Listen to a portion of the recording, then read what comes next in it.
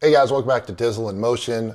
And with all the things going on right now with the environmental emissions legislation and National Transportation Freedom Act and repealing things and fighting carbon, all the stuff a lot of you guys enjoy watching my channel for, one of the things that I've seen discussed a lot and people keep asking me questions about is DERA, the Diesel Emissions Reduction Act, and how that fits into the scheme of everything that's been occurring lately. So I dove into it to learn a little bit more about it, and I wanted to bring you guys a video of basically what I've found about it, how the implications of what's happening right now with the EPA and the current administration will affect that, and overall dispel some of the misconceptions based on actual research I've done and not just hearsay in the chat forums. So buckle up, roll the intro, and let's get into it.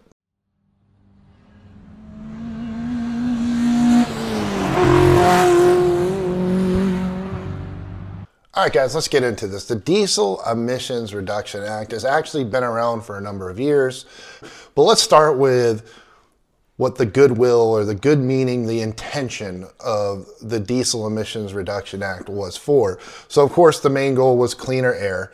As most of you guys know, since the 1960s and the 1970s and the 1980s, there was like that transition for cleaner air, more efficient engines, and it made sense.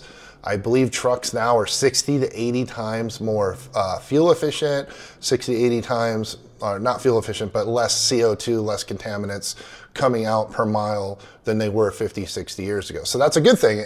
It had its purpose and it's served a great purpose to do these things, right, in transportation.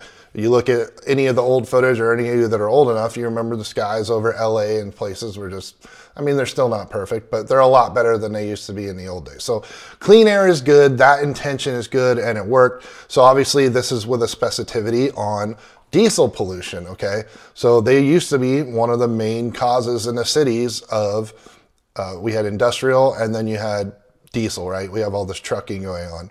So to encourage the cleaner vehicles, the DERA program basically sends them money and says, hey, if you upgrade your fleet, we'll help subsidize that in some capacity, right? Stuff like that. But there's a negative side we'll get into at the end here, but the pollution control devices and the paperwork and a lot of other stuff that goes into it can be kind of a pain in the butt. So how does that impact truck drivers? Well, the good news is they do get newer, cleaner trucks. Sorry, I have itchy eyes today. They have newer, cleaner trucks, right? So those will be upgraded more often, better technology. So they're gonna be constantly dealing with, depending on how you look on it, you know, some people are stuck in their old tricks, but you might get some more efficiency. Now, I know with some of these systems and the countdown timers and the DEF systems and stuff, like, I think most of us agree that's just more of a pain in the ass than cool. But some of the technology comes along that makes things better and a little bit more efficient, maybe helps their job. And of course, it's better health for the truck drivers themselves. If you're sitting in traffic all day or you're sitting in a vehicle that's emitting toxic emissions, having less of them around you ambiently in your air, in your atmosphere, is a better thing. So it should, of course, as you would guess, lead to better health overall for truck drivers. So I don't think anybody's pushing back against cleaner environment, healthier truck drivers, more efficiency, stuff like that. Okay, for trucking companies, not as many great things, right? Not as if your bottom line is economics and finance attached to trucking and emissions, because you have upfront costs now, right? You gotta, again, if there's new restrictions, if there's new smog checks, if you will, if there's more legislation, if there's more paperwork, if there's more retrofitting of your fleet, you're going to be spending some money, right, to make these changes, and that's not great.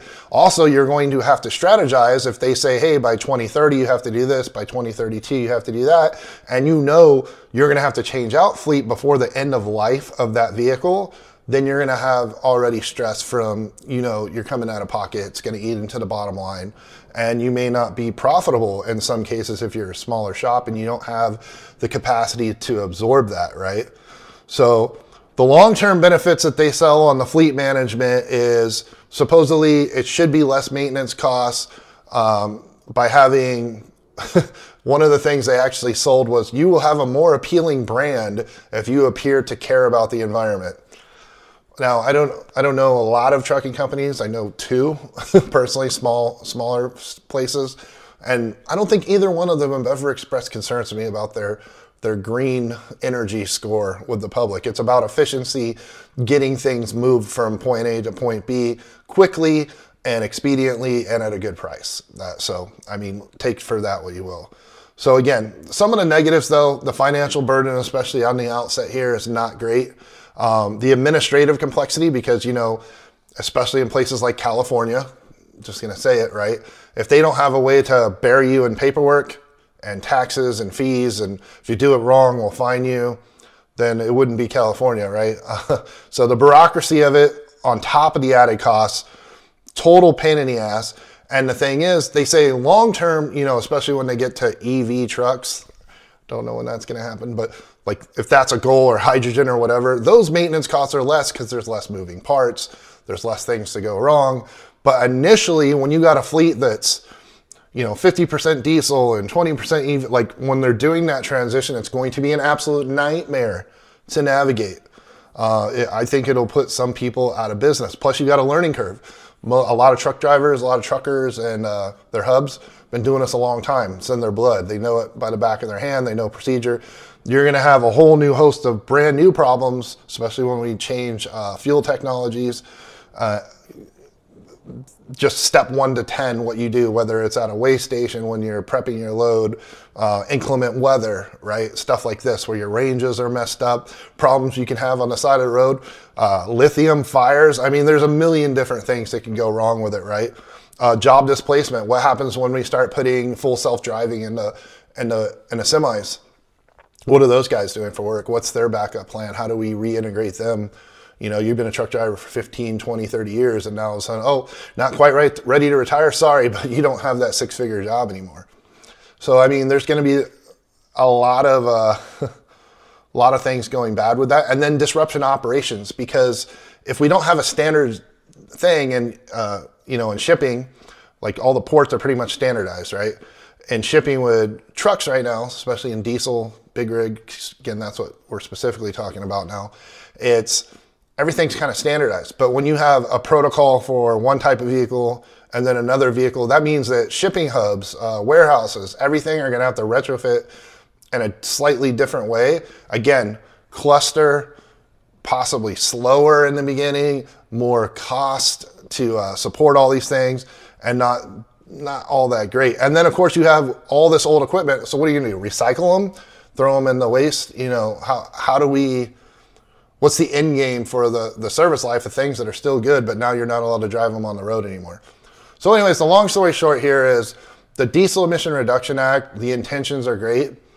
It has a potential to, I think if it was modified, do the right things. But when you just say you have to do X, Y, Z by this date or this or that, especially with the bureaucracy and the costs associated with it, can turn into a really bad thing really quickly. With all the motivation, how does this fit in with the EPA's new rules and the Transportation Freedom Act, yada, yada, yada? We won't know till all that comes down. What I can tell you is any modifications, new continuations, or stricter rules are definitely not gonna happen under this administration. Trump's gonna veto anything if it made it to his desk anyways. So it could be repealed, it could be changed, it could be mitigated. But let's just make sure we understand it's a whole different program, separate from what the EPA is doing, separate from the Transportation Act, separate from the CRAs, the congressional reviews that are going on right now. Just want to set the record straight for any of you curious people out there. Always appreciate the view, and I'll catch you on the next video.